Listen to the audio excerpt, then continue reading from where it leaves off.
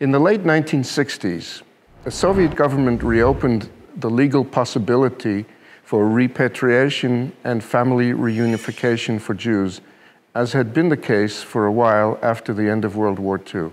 As a result, world Jewish efforts on behalf of the Jews of the Soviet Union switched its focus from a campaign for cultural and religious freedoms to a demand for immigration rights. The slogan of that campaign, aptly enough, was the biblical demand made by Moses to the Egyptian pharaoh, "Let my people go, shalach et ami." During those final 2 decades of Soviet rule, the issue of Jewish immigration from the USSR became an important political issue for all of the parties concerned: the Soviet government, the Soviet Jews themselves, but also Israel, the United States, other Western governments, and Jewish communities across the world. For as the USSR proceeded from the late 1960s through the 1970s and beyond to impose restrictions and conditions on Jewish immigration, the question became one of policy interests and diplomatic negotiation. It became embedded in bilateral relations with the United States, with each side using it as leverage. It was attached to the review process monitoring the compliance of the Soviet Union with the Helsinki Accords. It was a recurrent irritant in domestic Soviet affairs because it coincided with dissident movement activities in various other sectors of Soviet life, and it became entangled in Soviet relations with Arab countries which were becoming client states of the Soviet Union. The Soviet regime appeared to be holding Soviet Jewish immigration hostage, making the entire process very difficult, very selective, and in some years, the number of permits for immigration was almost negligible. Jews who applied for exit visas were harassed, removed from places of employment, and in general subjected to various other pressures. For the next few minutes, I'm going to discuss how this played out in terms of relations between Israel and its representatives on the one hand, and the American Jewish community on the other. Most of American Jews are themselves descendants of former émigrés from Russia, Romania, and Poland. And so the Jewish community in the US has always considered those ancestors to have been refugees, escaping persecution. Now, with the beginning of the Soviet Jewish exodus, the émigrés were once again being thought of as refugees. Congresswoman Elizabeth Holtzman of New York, who worked together with Senator Ted Kennedy to pass new refugee assistance legislation in Congress, recalled, and I quote, "My mother and her family came to the United States as refugees in 1921, fleeing the communist takeover of Ukraine and endless pogroms against Jews. One day, members of my family were leading a comfortable middle-class life. The next, they were running for their lives and came here to the United States with little more than the clothes on their back," unquote. By the mid to late 1970s, it became clear that some Soviet Jews were opting to emigrate to America and other Western countries rather than to Israel, and they were admitted to the United States as refugees who had faced discrimination and persecution in the USSR. Federal funds were channeled to social service agencies to help those new Americans get started in their new lives, and in the case of Soviet Jews, the agencies who handled the caseload were Jewish-sponsored organizations. The Hebrew Immigrant Aid Society, HUJI, was responsible for caring for the émigrés while they were in Italy, awaiting their visas. And in the US, other Jewish community groups took care of their resettlement. None of this sat well with Israel's government and with the Zionist organization's executive body in Israel called the Jewish Agency. In a sense, the American position, the American Jewish position, was that a campaign had been waged on behalf of the human rights of Soviet Jews as individuals.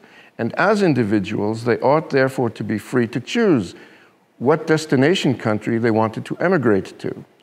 From the Israeli side, the position was Jewish public funds were being raised in order to pay for the immigration and resettlement of Jews leaving the Soviet Union. And those funds should not be spent on resettling those Jewish immigrants in a third country, such as the United States or West Germany at the time. And therefore, there was an argument on the ideological level in terms of what is the proper use of Jewish public funds. There was also an argument at the level of the organizations themselves. The Israeli side, the government, and the Jewish Agency believed that organizations in the United States, such as HUJI, were simply benefiting from the federal funds that they were receiving from the US government for refugee resettlement, and that this was, as it were, an ulterior motive for them to become interested parties in Soviet Jewish resettlement. Now, this question of whether the Jews were, in fact, refugees or whether they were repatriates in rejoining their families and nation in the Jewish state of Israel, this became an ideological football between the two communities, and it lasted for a number of years, with accusations going back and forth. In the end, what made all of this come to some sort of a resolution was, in fact, the fall of the Soviet regime. By the end of the 1980s, and certainly by 1991, when the USSR no longer existed as such, the United States government changed its policy on Jews leaving the Soviet Union because they were no longer fleeing persecution or discrimination. The regime that had persecuted them or discriminated against them no longer existed. And so they were reclassified. They no longer were going to be admitted in such large numbers under the refugee clause. And at the same time, a much greater number of Jews began exiting the former Soviet Union. Many of them indeed to the state of Israel, many of them going elsewhere, including the United States. But the volume of these new post-1991 emigres, totaling more than 1.5 million cumulatively, the volume was such that in the United States itself, the American Jewish communities realized that they did not have the budgetary or the legal possibilities to make this resettlement program happen locally, and that they were in a much better position to raise funds to help the Israeli government and Israeli authorities to handle immigrant absorption in the state of Israel. And that indeed is how the problem was eventually resolved. Still, I think the point is worth considering that for a while, particularly in the 1970s into the early 1980s, while this debate flared between the two major Jewish communities of the world, it was clear that there was a clash of interests between the two, and they had to decide. The American Jewish organizations had to decide, in principle, were they going to make their stand on human rights grounds? The Israeli side had to decide, were they going to stand their ground on the national argument, that these were national issues pertaining to the state of Israel and the Jewish people as a nation. And between those two positions, there is a gap. American Jews have always had a bit of an issue over how to define themselves in American society.